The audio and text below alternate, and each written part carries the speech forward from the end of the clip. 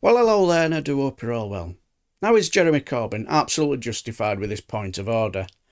Now, I know this happened on Monday, and you could very much have already seen it, but I'll tell you the reason why I'm doing this today after we've watched the clip where Jeremy Corbyn raises a point of order on a number of issues from Wes Streeting to PMQs. Thank you, Mr. Speaker. I rise on a point of order for which I've given you notice and the member for Ilford North. At last Wednesday's Prime Minister's question time, at the conclusion of it, I tried to raise a point of order asking why the Prime Minister had not given me prior notice of making reference to me in the chamber.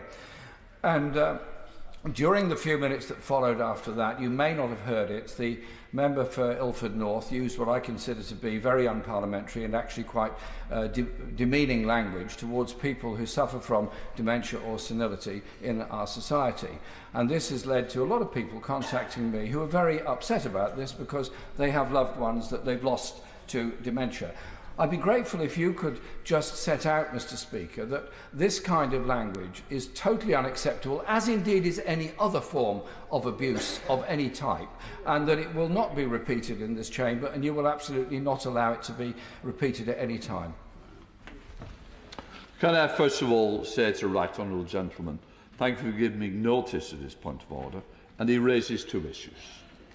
On the first, the House's Rules of Behaviour document states that you should notify colleagues whenever you intend to refer to them in the chamber, other than making passing reference to what they have said on the public record.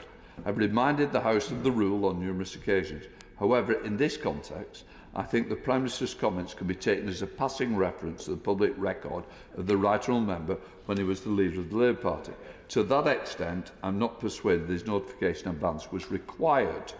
However courteous it might have been to have given it. And I would always say it is nice if we can let people know as a general good form. In any event, the right honourable gentleman raised the point with the Prime Minister in the statement which followed the PMQs and has once again been given the opportunity, and quite rightly, to put his side of the issue on the record. His second point, which I have greatest sympathy, second point he raised is the comment said to have been made by the honourable member for Ilford North. I have to say, he's correct, I didn't hear the comment, which is not recorded on the official report, which I did check. Had I done so, I would have intervened, because I consider it falls well short of the respectful language and the tone we should all demonstrate. However, I understand the honourable member has written to apologise to the right honourable member for Islington North and has had an opportunity to put his point on the record.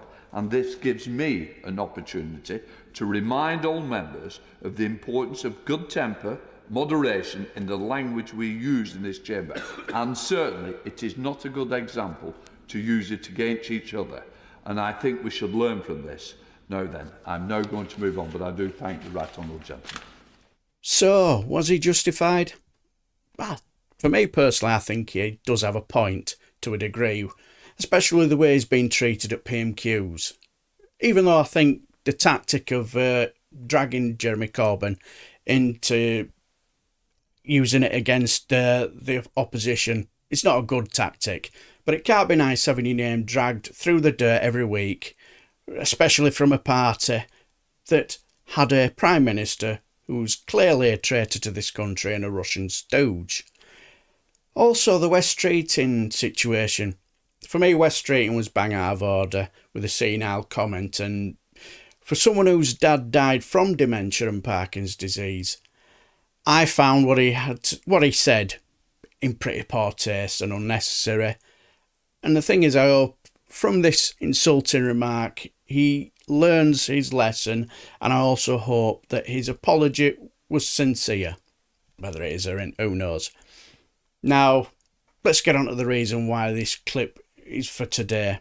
It's because all week I've been on a course that's been set up by the DWP.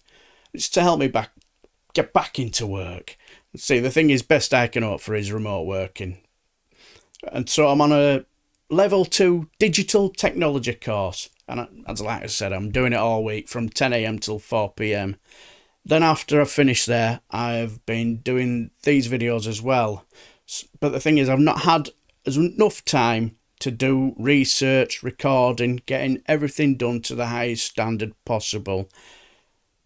Like, I do all the titles, I do all the recordings, I watch everything that happens in House of Commons best I can. I work damn hard at this channel. And at the moment, I just don't have the time. And at the moment, I'm absolutely dead on my feet. So today we'll just have the normal two. One at 8 and at 11 o'clock. And the next one, we'll just have the one tomorrow, 8 o'clock. But then it's just for the week. Normal service is resumed, and then everything will be back to normal, hopefully. But anyway, less of my woes. You don't want to hear me prattling on about my life story, do you? Do you think Jeremy Corbyn was fully justified? Let me know in comments below. And anyway, I shall leave the video here. Until the next time, I shall bid you farewell and take care.